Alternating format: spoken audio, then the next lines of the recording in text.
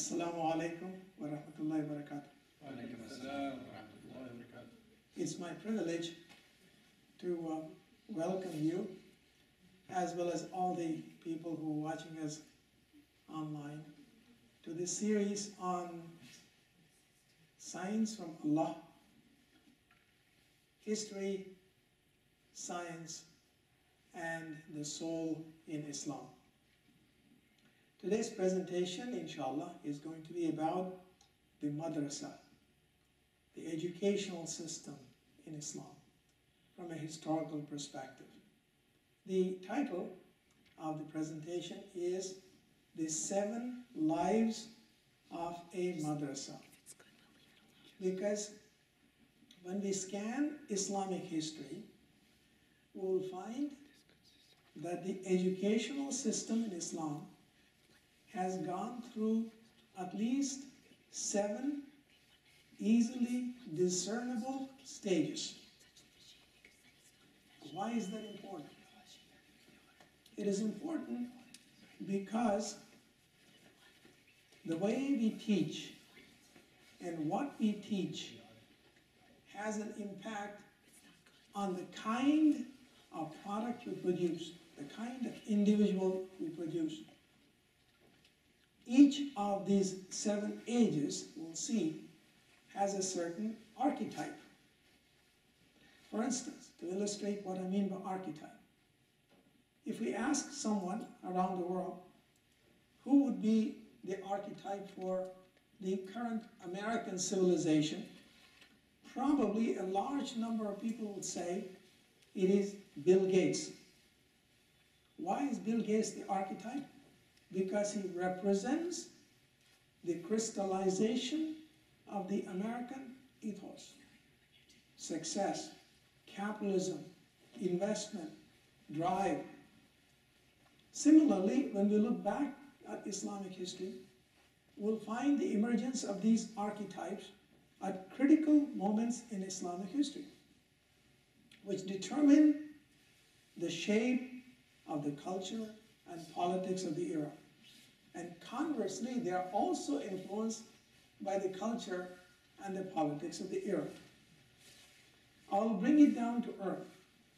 People ask me, why is it that Pakistan, for instance, today, is not living up to its potential? Ask yourself, if I were to ask you, there are so many Pakistani brothers here and sisters and watching us, who would be the archetype of the current Pakistani civilization?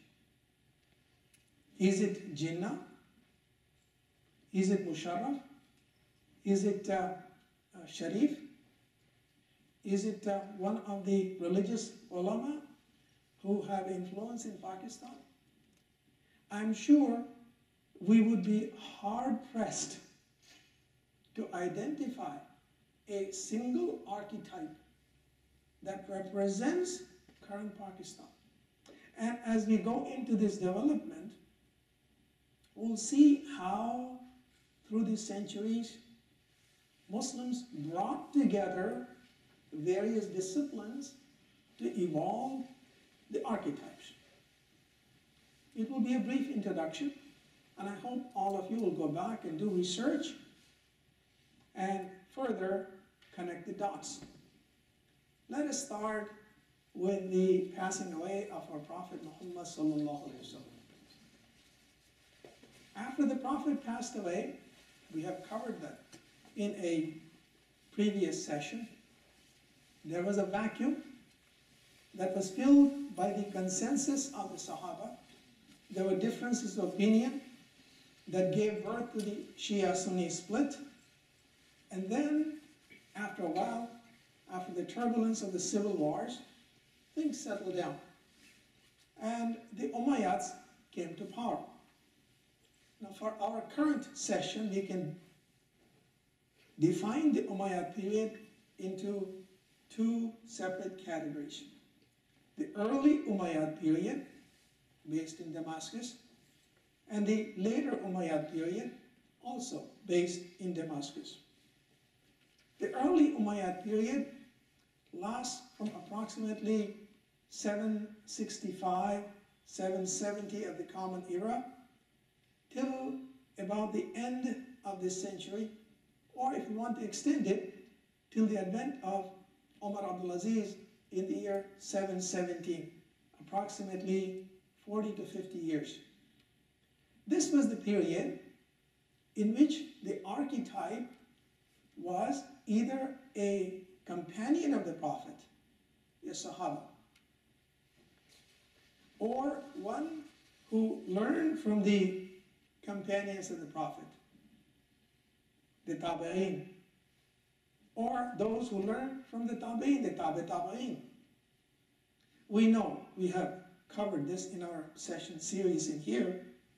During the time of Hazrat Umar radiallahu anhu, Hazrat Umar radiallahu anhu trained teachers, and he sent them to the far-flung corners of the expanding Islamic empire to teach people the example of our Prophet Muhammad sallallahu alaihi wasallam.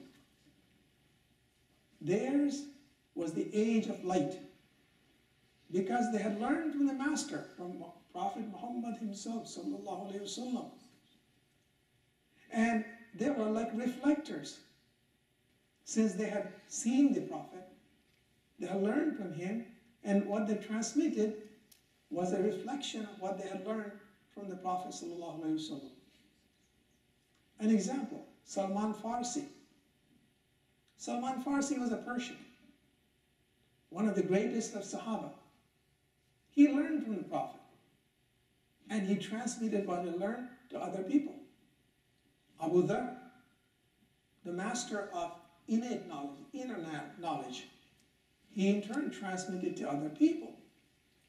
And I have seen in my travels the tombs of some of these Sahaba in places as far away as Samarkand in Uzbekistan and Istanbul, Turkey. These were people who knew the Prophet firsthand. They had seen him. And some people, especially in Sufi circles, they say, if you saw the Prophet, you're a Sahabi. That's the definition that some ulama have given to us to who is a companion. They passed away, as do all of us. Then came the age of the Tabi'een and the Tabi'een.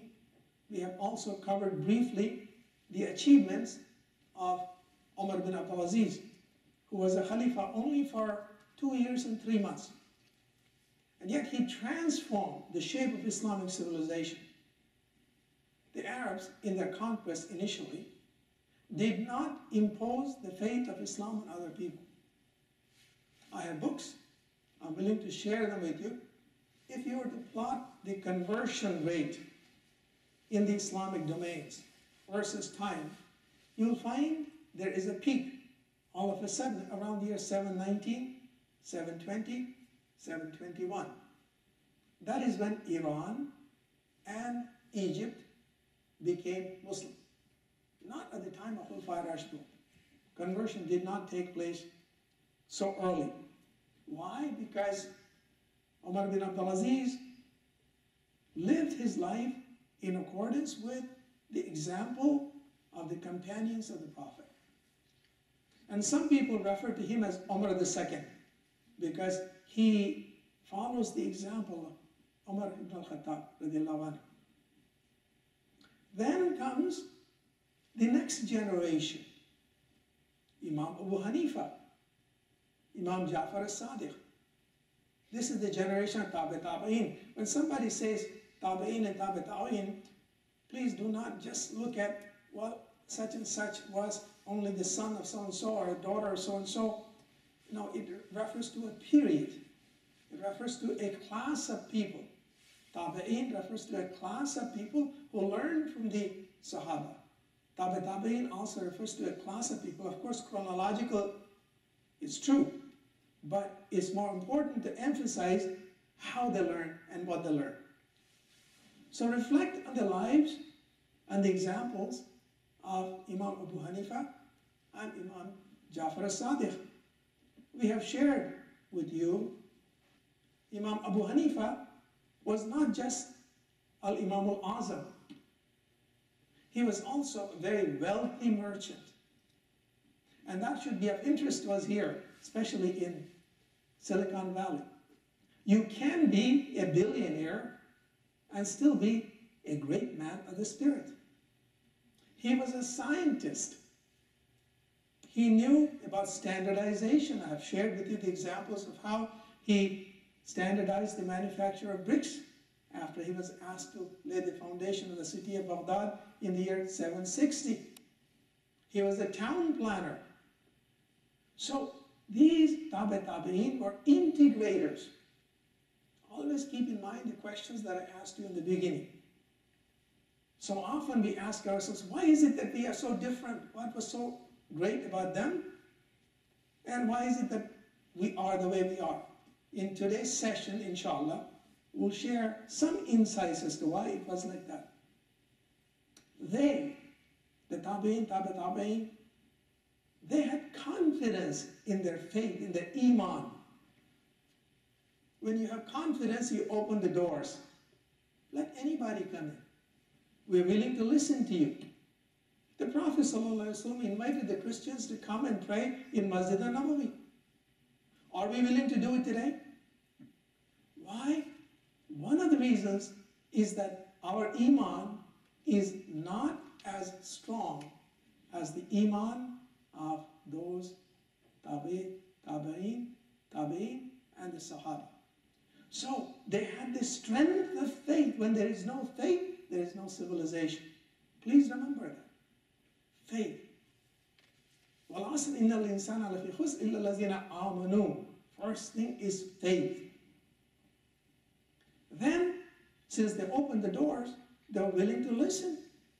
It didn't matter to them where the information came from, the east, the west, the north, south, Persia, Egypt, North Africa, Africa, India. It didn't matter to them. They listened to them. And they were willing to build upon it. Because as the Prophet said, Sallallahu Alaihi Wasallam said, to gain knowledge, go unto China if you have to. Meaning, China, distance, yes. Different, civilization, yes. China was not Islamic. Learn from the Chinese. So that was the first period. The archetype in the first portion of the Umayyad period was the follower of the Prophet Muhammad sallallahu alaihi wasallam, either a Sahabi or a Tabi or a Tabi'in.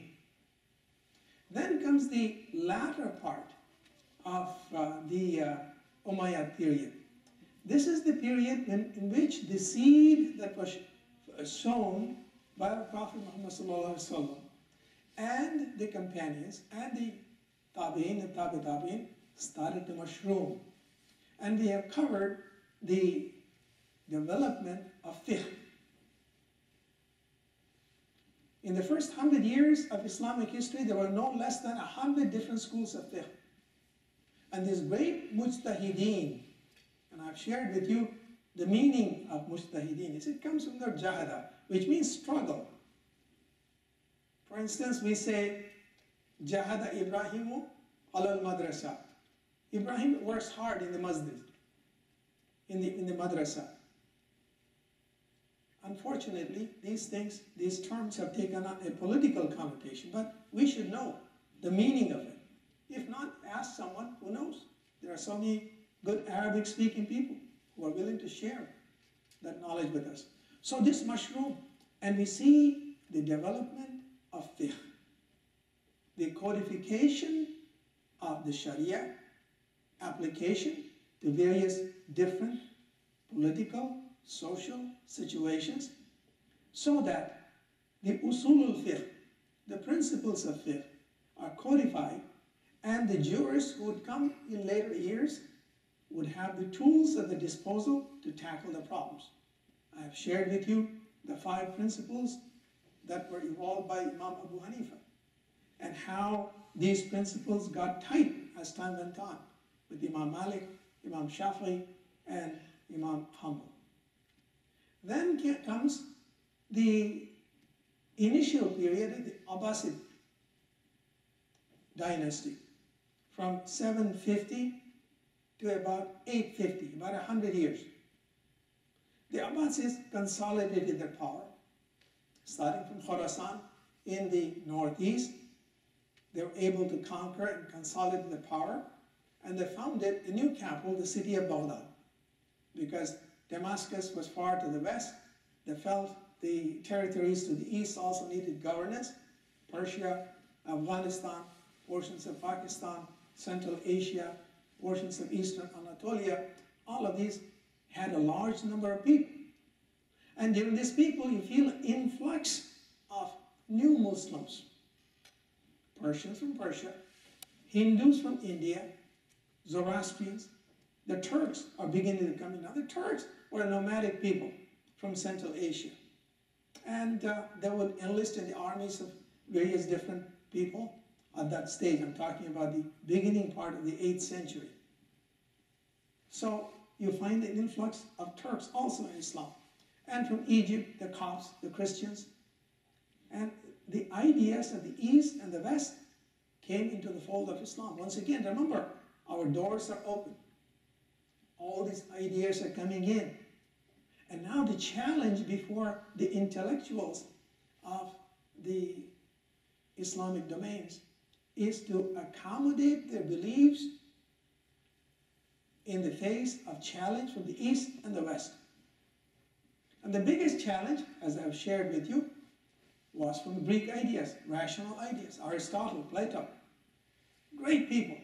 The Greeks perfected the discipline of rationalism. They put the human being at the center of human affairs, carried it to the pinnacle, and developed it to almost perfection. So the Muslims wanted to explain their belief in the light of Greek rational ideas. And I've shared with you how, on the one hand, they developed a very scintillating, ebullient, great civilization. On the other hand, they fell flat on their face because they did not understand the limits of reason, and they started to apply it to matters of faith. You cannot do it. They did not understand the limits of time. They didn't know what time was, and they fell flat and were rejected. With Khalifa al-Mutawakkil in the year 845, 846, they were disbarred, removed intellectually from the domain. And after they were removed, they were persecuted. This has been our history. Unfortunately, our history has shown very few periods of tolerance and long periods of intolerance. Why? That's a different subject. But it is a fact. They were persecuted and disbarred. But then, that's the Mutazilite period, the 100 years of the first portion of the Abbasid domain, when the archetype was the rationalist. And who were some of these great rationalists of that time? The Al-Khwarizmi, for instance, after whom the word algorithm is named. So many of us here are IT engineers. We make millions of dollars building software. It is after the word of Al-Khwarizmi. Another example, Al-Kindi. He was a person of Jewish heritage who converted to Islam, founder of chemistry, philosophy, great man. Examples.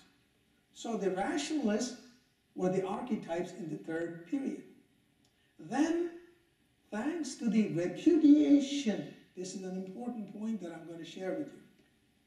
Thanks to the repudiation of the rational thought, science and civilization flourished in Islam. So many people even today, they say, we are going to be rationalists. We are going to build our institution based upon reason. Alhamdulillah, reason is a noble faculty. With the exception of the heart, nothing in Allah's creation is as noble as reason. But reason has limits. They did not understand the limits. when they repudiated it, they went back to the Quranic approach. The Quranic approach is not top-down. Allah subhanahu wa ta'ala gives us signs. Everything is a sign. My sheikh used to tell me, look at that orange tree. That tree is talking to you. Do you hear it? Look at the river flowing right next door. It's talking to us. The rain that we had today is talking to us. Signs. Allah subhanahu wa ta'ala asks us to look at signs, and through the signs get close to Allah subhanahu wa ta'ala. That is science. S-C-I-E-N-C. Science is bottoms up. It is not top down. It is built upon observation, then theorizing, then building an edifice, a theory based upon it, provided we remember the underlying assumptions of the theory. If Newton says F equals ma, force equals mass times the acceleration, we must also remember that's valid when the velocity is very small compared to the velocity of light. Assumptions. It also is predicated upon certain assumptions about the nature of time. So science and civilization thrive in Islam because it went back to its roots, the Quran. And hence, my appeal to all of the young people, those who are listening and not listening, study the Quran. Make friends with the Quran. It is there. And in my opinion, every child should attempt to translate a portion of the Quran. You cannot translate it, but you'll learn.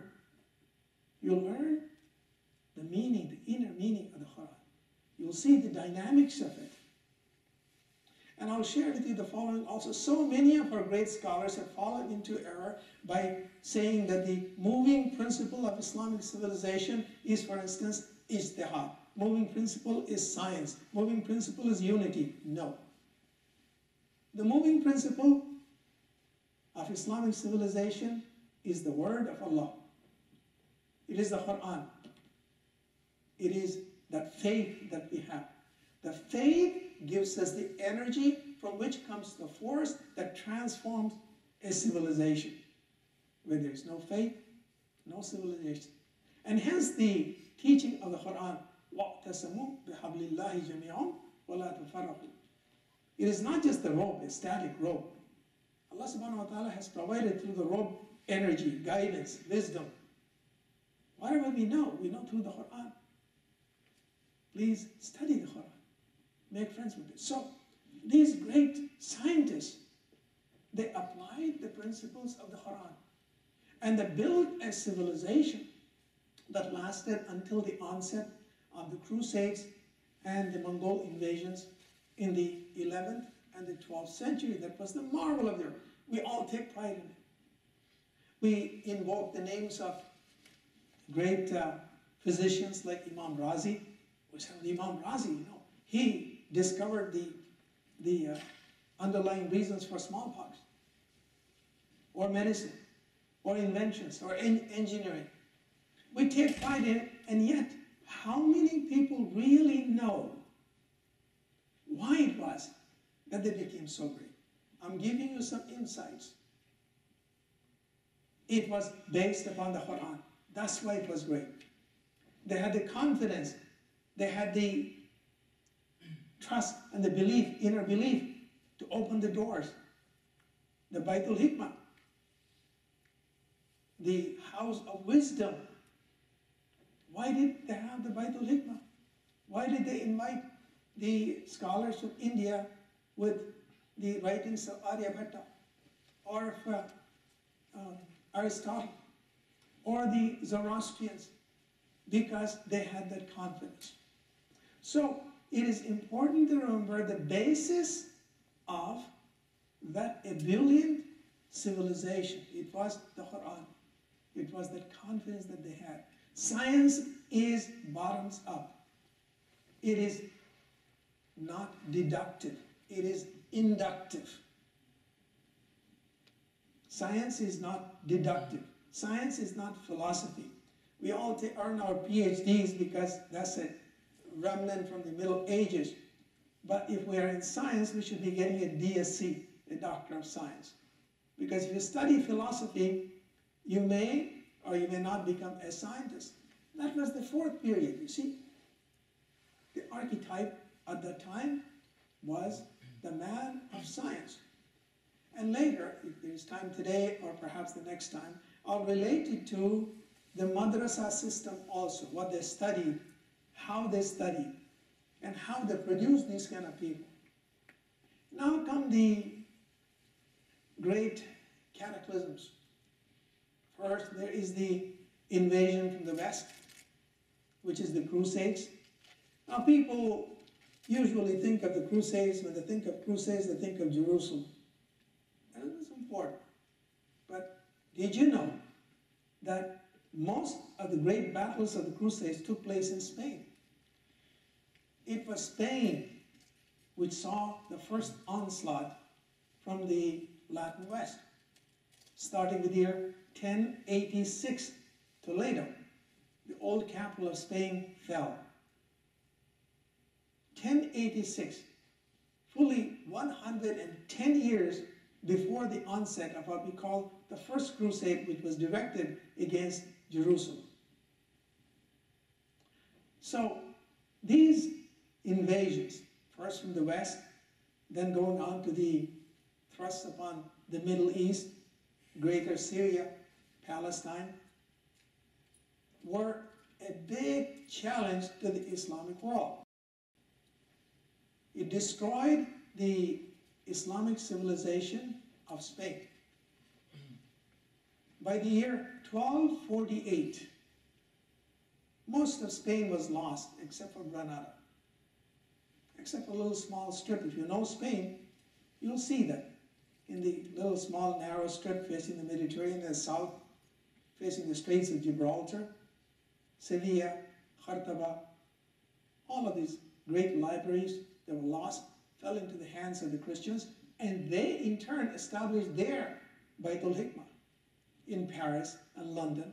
Look up the chronology. I've given it to you in my Encyclopedia of Islamic History, historyofislam.com, when the University of Paris was established, when the University in Oxford was established. You'll see there were, between the year 1100, 1200, 1250, that era. Why? Because of the translations from the great libraries of Córdoba and Sevilla. If that was not enough, in the year 1219, there was the great invasion from the east, the Mongols. They were even more devastating than the invasions from the west. Within a matter of 2 years, 1219 to 1221, the Islamic world lost almost 80% of its territories, if you were to judge it by population. Samarkand, Bukhara, which means Uzbekistan, Turkmenistan, Kyrgyzstan, Kazakhstan, Afghanistan, Western Pakistan, Iran, most of Syria. When they use the word historical Syria, don't think of today's Syria. Historical Syria includes the following countries of today: Syria, Jordan, Palestine, Israel. All of these, that's when we say Syria, that's what we mean by Syria. Up to the outskirts of Jerusalem, lost. 90% of the population killed. No exaggeration, it's a fact. And I will go into how is it possible it was done. So this destruction brought an end to the exoteric civilization of Islam, which was built upon science. The great scholars were either killed, libraries were burned, Baghdad lay in ruins, Mur, Bukhara, Samarkand. In Syria up to Damascus also suffered, but not as much, up to the outskirts of Jerusalem, Isfahan. All of these centers of learning completely destroyed. The ulama, dead, gone. So that civilization came to an end.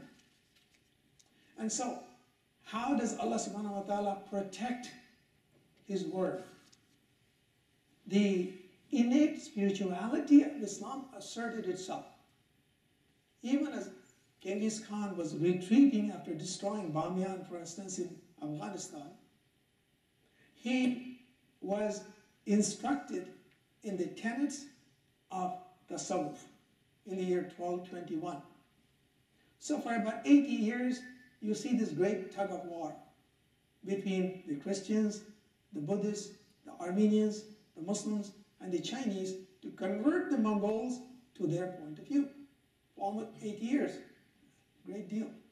I've written a great deal about that in the encyclopedia. Ultimately, by the grace of Allah subhanahu wa ta'ala, the end of the 13th century, the Mongols themselves converted and became Muslims. And they became defenders of the new faith. Now the paradigm changes, the archetype changes. The archetype now is the Sufi Sheikh. From the year 1220, maybe even 1200, even though we have Sheikh Abdul Qadir Jilani, who passed away in the year 1186, and others who came before, like Ibn al-Arabi. Now Ibn al-Arabi, he lived through the part of the 13th century. Anyway, most of the great personages that we think of from the 12th to the 17th century were Sufi sheikhs. Abdul Qadir Jilani, rahmatullah alayh. Sheikh Shaduli of Cairo, rahmatullah alayh. The founders of the Naqshbandiya order in Central Asia. So many of them. On and on. And in India and Pakistan, for instance, that was the period. Recall the invasion of Muhammad Ghori, 1186. After 86, the Muslim Sultanate extended over the Gangetic Plains, and the appearance of Khwaja Muinuddin Chishti in Ajmer from Multan, it gave impetus to the spread of Islam. So this Islam that was spread in India, Pakistan, and later into Indonesia, Malaysia, and Sub-Saharan Africa and Eastern Europe was Sufi Islam.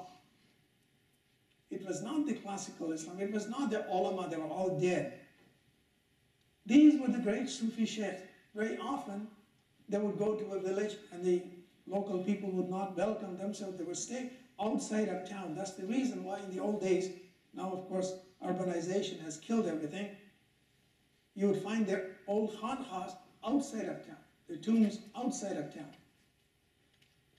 And through their spirituality, they converted not dozens, but millions of people. So the archetype for 500 years was the Sufi Sheikh.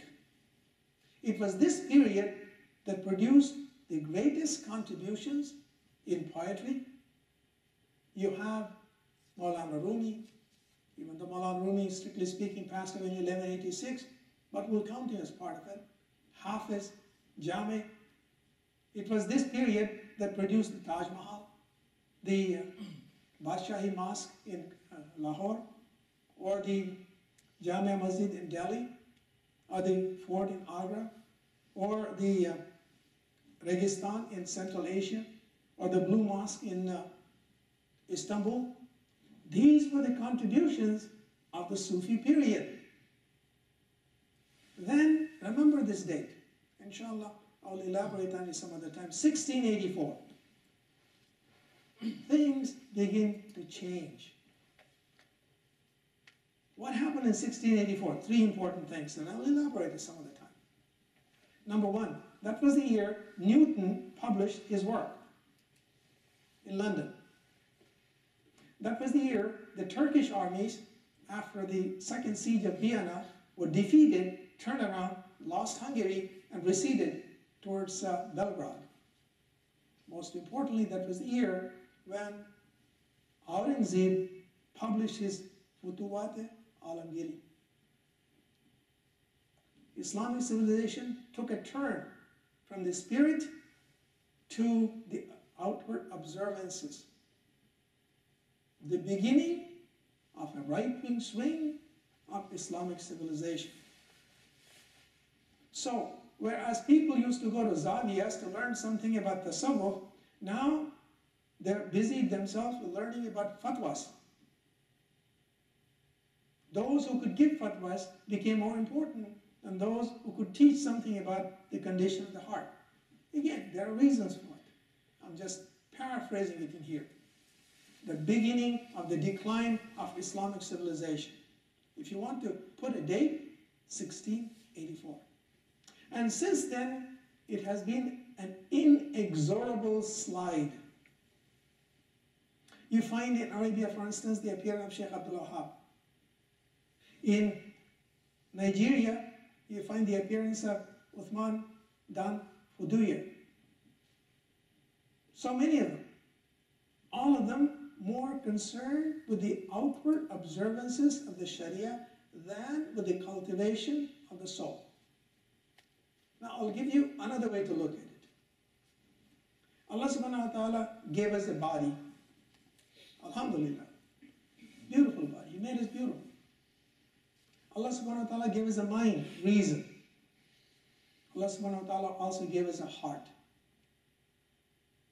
When there is a balance between the mind and the body and the heart, you have a stable civilization. When one or the other is gone, then you have an unstable civilization. Tripod, please remember that. It was gone.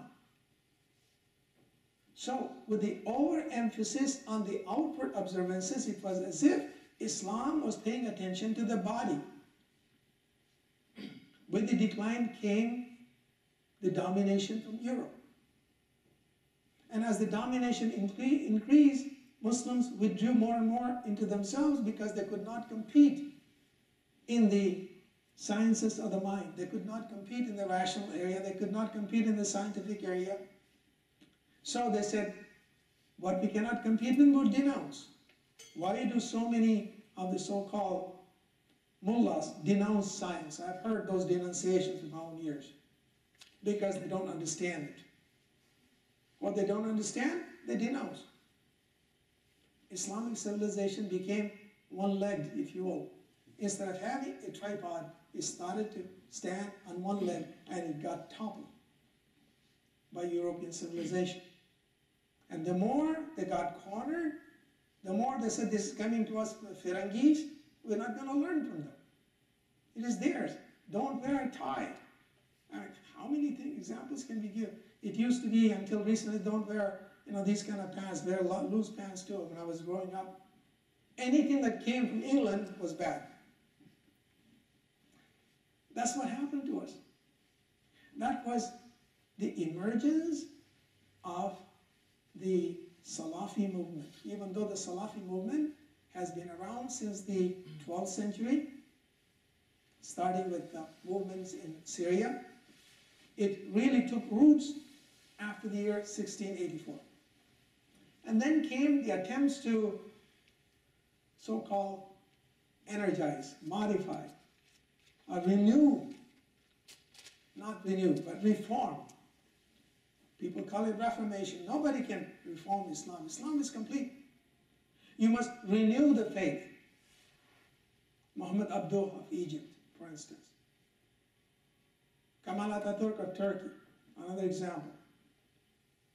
Habib Bourguiba of Tunisia, another example. To a certain extent, even Allama Iqbal in some of his writings. Each one of them needs a great deal of attention. All we have been trying to do is to catch up. So in this brief presentation, I have submitted to you a way of understanding how it was through the process of elimination, using the development of archetypes in the various different stages, 7 different stages. Islamic civilization was gradually marginalized. And to round it up, I'll bring it back to where I started from. let's ask ourselves, Pakistan once again. I have written a great deal about the situations in Pakistan and about the emergence of Pakistan and so on. I would submit one of the reasons why there is so much convulsion in Pakistan is because you find in there people who live in all of these various different stages. You find people who lived in the 7th century. You find people who are rationalists. You find people who are scientists. You find people who are Sufis. You find people who are Salafis. You find people who are none of the above. There is no defined archetype. It behooves us, you, all of the young people, and the young people, our children and grandchildren, to evolve that archetype in America. The archetype working within the Constitution of the United States will bring together the spirituality that is ours through the Quran, the sciences of the mind, mathematics and science, and history, and the sciences of the body, by which I mean the application of God's laws to the specific situation in the United States. And that can be said about any country, whether it's Pakistan or India, Egypt, or whatever it is. That's the challenge. That's the paradigm. I hope it was useful. Inshallah, we'll continue on this the next time. I thank you so much for your kind attention. If there are any comments, I will learn from you, inshallah. There are so many scholars here and there, and there's so much that I need to learn from both our sisters and our brothers. Sir. Going back to your last lecture, could you comment on the role of Ibn Rushd? I mean, was he part of the same Mu'tazila movement, or? I mean, no. No? No, I would not call Ibn Rushd Mu'tazila. Ibn Rushd was the greatest disciple of Aristotle, what we call peripatetic philosophy, greatest disciple. He wrote commentaries on Aristotle, ideas that were only inherent in the writings of Aristotle he was able to expand. He is known in the Islamic world for his book, Tahaffuz al-Tahaffuz, Repudiation of the Repudiation, addressing Al-Ghazali. Al-Ghazali, again I'll be very brief, he did go too far. He made an error. Great man that he was, one of the greatest scholars that we have produced. But when it came to the issue of cause and effect, when he makes the statement that cause and effect happen simultaneously, that mathematically is an absurd statement. Nothing happens simultaneously. Because when you look at quantum mechanics, it takes a small amount of time, no matter how small. If it happens at the same time, only Allah subhanahu wa ta'ala knows that. But to make the assumption, as did the Al-Ash'aris, for instance, that time moves discretely, that's an assumption. It's fine. But no, it is an assumption. And using that assumption, Al-Ghazali extends it one level further, and he says cause and effect happen simultaneously. The fact is that we as human beings live in the same bubble, physical bubble, as does all of Allah's kainat, all of Allah's creation. So even though cause and effect are apparent, they relate to us. It's only when we go outside of the bubble, when we become speculative about the mind of Allah, quote unquote, astaghfirullah, that, when you can add those kind of questions, you can ask the questions, but that domain belongs to Allah subhanahu wa ta'ala. So, going back to your question, his contribution was to question the premise of Al-Ghazali. Unfortunately, the Islamic world did not listen to Ibn Rushd. The Latin West did. They became inheritors of the philosophy of the Greeks and of the Arabs and of Ibn Rushd, whereas we became inheritors of Al-Ghazali.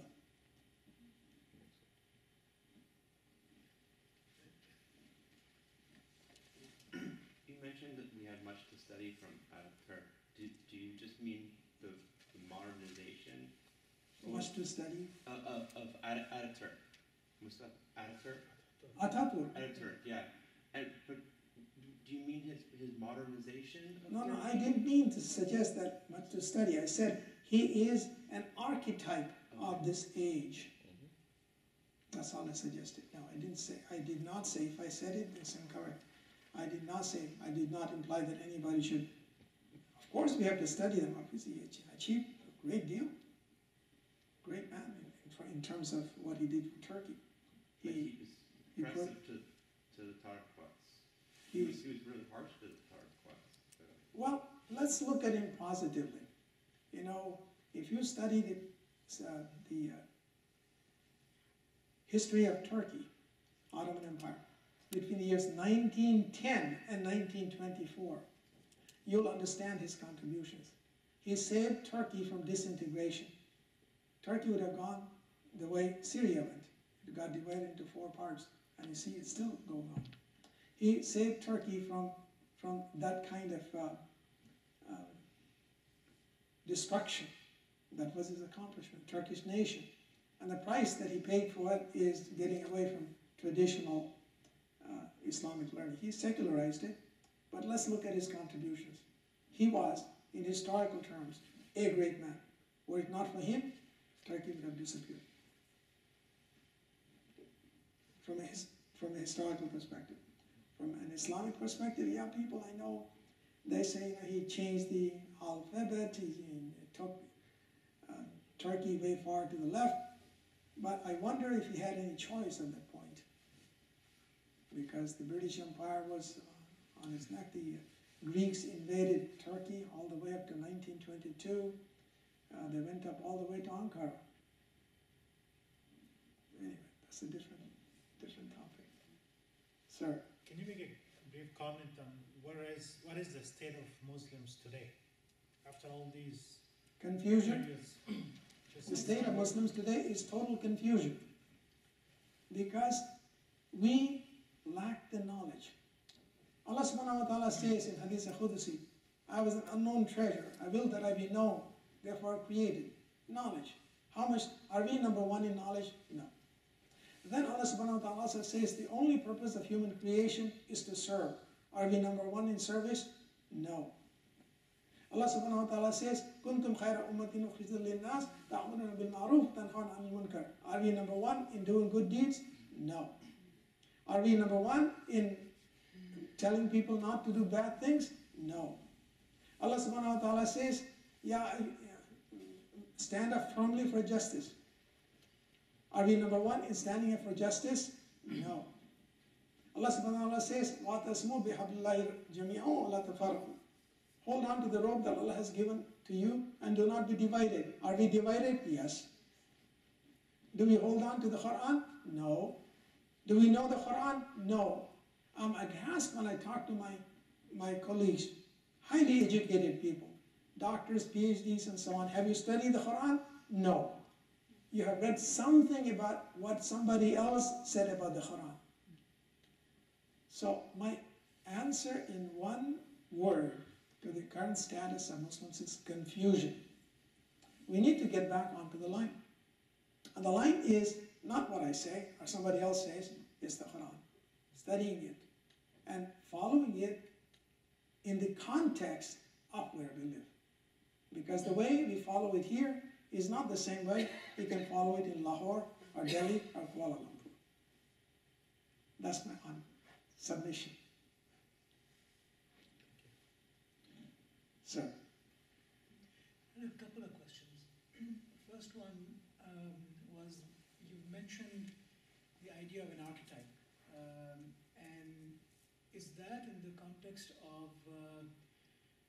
historically looking at a collective set of facts and saying that this was the general trend, so that was the archetype that was prevalent at that time? Yes, that is correct. Okay, so then related to that, the corollary to that question is that in the entire set of sessions that we've had so far, we've talked about actions of individuals, right? We've not talked about actions of the society as a whole, right? But when we look at an archetype, right, that's a collective as opposed to an individual. So the action is always individual, the decision is always individual, right? But we are drawing conclusions about society from it, right? We're generalizing. So, I mean, to me, that is sort of an interesting interplay between the two, but it's also, I mean, it seems like we are, you know, how would you say, putting our view of what happened on top of it rather than looking at what the people actually did. Good question. The thing is that it's didactic. It's a method of learning. Question? The question is, you know, so far we have been studying the contributions of individuals, whereas when we look at an archetype is an expression of the collective situation in the community. And that looks like, appears to be perhaps a way of overgeneralization. I'm sort of paraphrasing in my own words. My submission would be that it is a method of learning. You know, we are looking at 1400 years of history. And it's a very complex history. We can easily get lost. We can easily take, for instance, Ibn Taymiyyah and study him for 10 days if we wanted to. It's a way of making some sense in broad strokes as to how we got to where we are.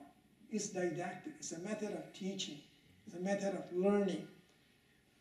What I have tried to do in my approach to history, I'm a scientist by training, is to avoid the pitfalls of getting too bogged down with specifics, but to connect the dots. Look at the events. The events happened. Connect the dots and ask myself, what is it a sign of?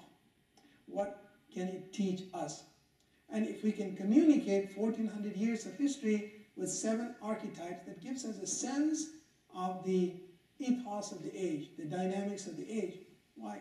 That's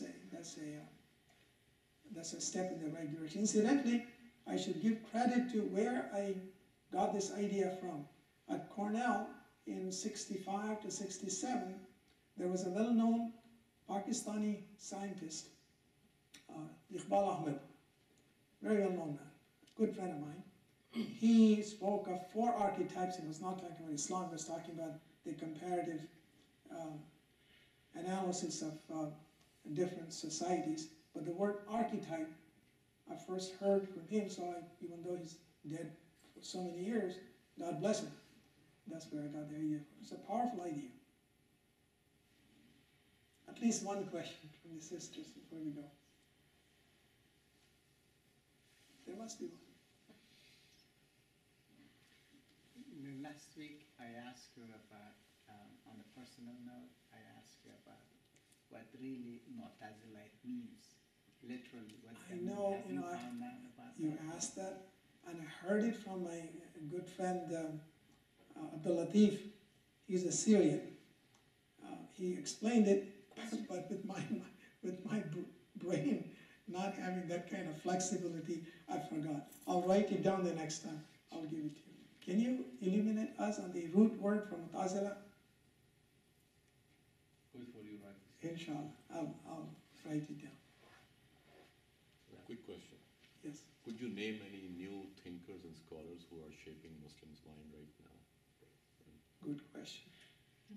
Repeat the question. Can you name any great thinkers who are shaping the Islamic world today? Good question. It will take some time for a great thinker to emerge. There are many good people, good thinkers, who are doing a lot of good writing. And out of this milieu, I hope will emerge 1 or 2 great people. We don't have the perspective. When we look at our own age, we are within it. We don't have the perspective of time. So our children and grandchildren look back and say, well, we have something in here. So each of us, I will submit, each one of us here, sisters, brothers, and so on, must make his or her contribution. Because Allah subhanahu wa ta'ala says in the Quran, it does not cost him to to be forgotten. The movement of an ant on a rock in the dead heat of night. We never know whose little contribution would be the greatest contribution. So never think that what you're doing is small. Do it. Write it. Work together. And who knows? That may be the ant that moves the rock. We don't know. I would like to thank you once again. It's been a good session. I had notes, but somehow you give me the energy and this energy back to you. And we have sheikhs in here, seated Sheikh Arabi, and so many doctors and PhDs and so on. If I said something right, may Allah subhanahu wa ta'ala forgive me. If I said something wrong, may Allah subhanahu wa ta'ala forgive me.